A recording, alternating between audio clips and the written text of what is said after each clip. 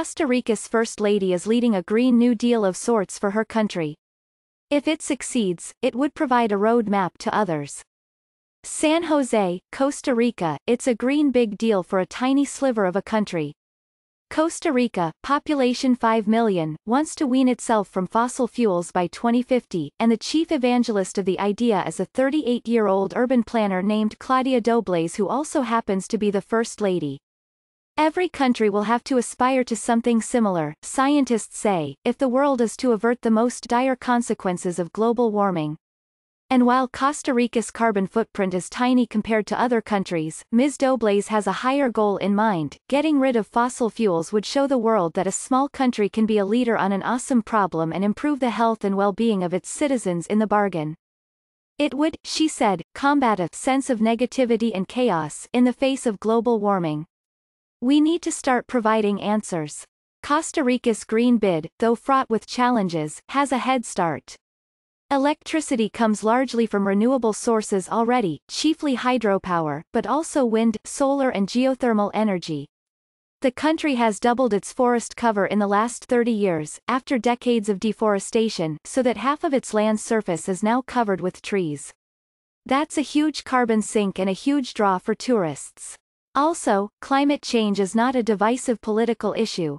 Now, if its decarbonization strategy succeeds, it could provide a roadmap to others, especially developing countries, showing how democratically elected leaders can grow their economies without relying on polluting sources of energy.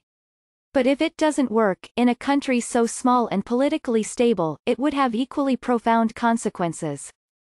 If we can't pull it off by 2050, it's likely no other country can pull it off, said Francisco Alpizar, an economist at the Tropical Agriculture Research and Higher Education Center in Turrialba, Costa Rica, and a climate advisor to the government. That would be really bad. For Ms. Dobles, the top priority is fixing transportation.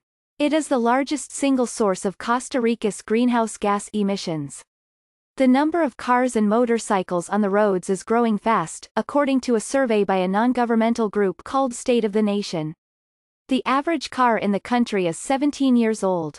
Congestion is a huge problem. Morning traffic in the San Jose metropolitan area moves at an average of less than 10 miles per hour.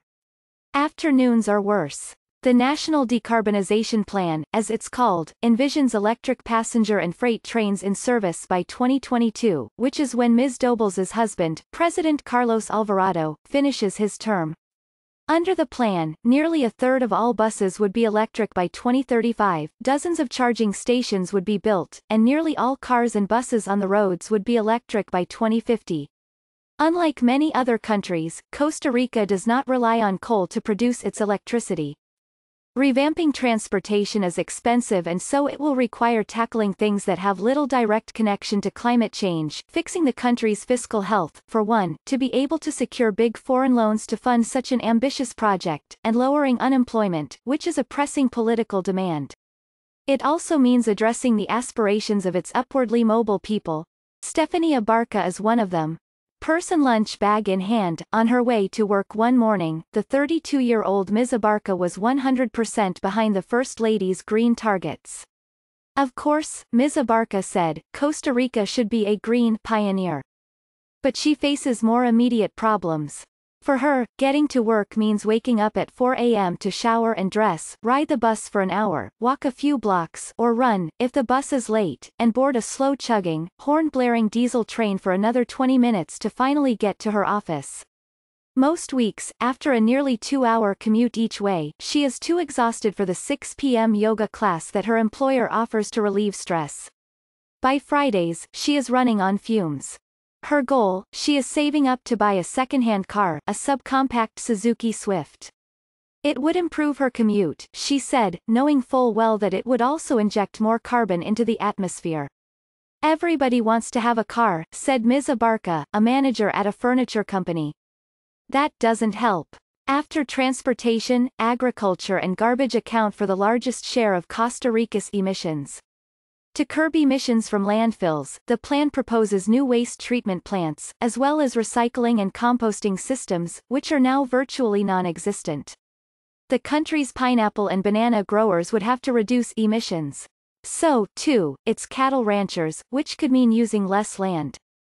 Costa Ricans, including the ones in the first family, are fond of meat. The president laughed when I asked him about going vegan. I don't think that will happen, he said. How to pay for Costa Rica's green ambitions remains a question mark. A rough, initial estimate puts the price tag at $6.5 billion in the next 11 years alone, which the government has said will be shared between the private and public sectors. Still, tax collection is poor, powerful industries are tax-exempt, and government debts have soared, according to the Organization for Economic Cooperation and Development. A widening deficit recently prompted ratings agencies to downgrade Costa Rica's creditworthiness.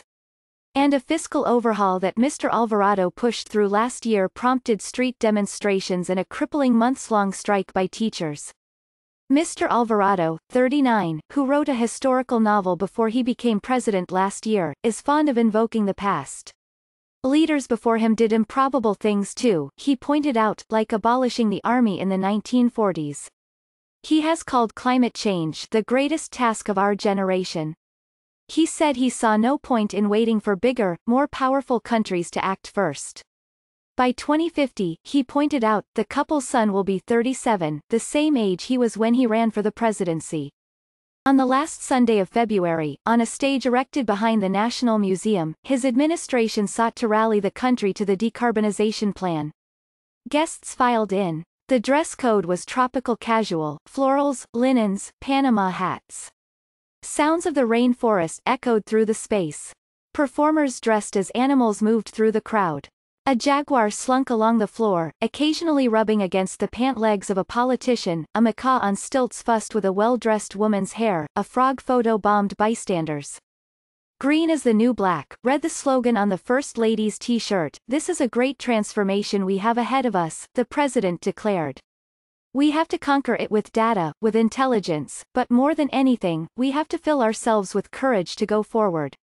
Not everyone stands to gain. An industry group that represents bus owners said that if they were to electrify their fleets, as the government insists, they would need money from the government, or higher fares from their passengers, which would very likely create political difficulties for the government.